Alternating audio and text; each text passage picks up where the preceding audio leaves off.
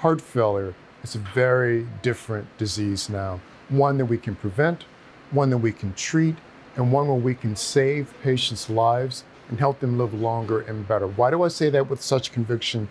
Because we at Northwestern have been deeply involved in the discovery process, new ways to prevent the disease, new risk scores. We've been deeply involved in the clinical trials. What are the new therapies? How do we use the new therapies? We have been intimately involved in writing the guidelines. How do you orchestrate all this information? And of course, we've been really substantially committed to the treatment of end-stage heart failure with transplant and LVADs.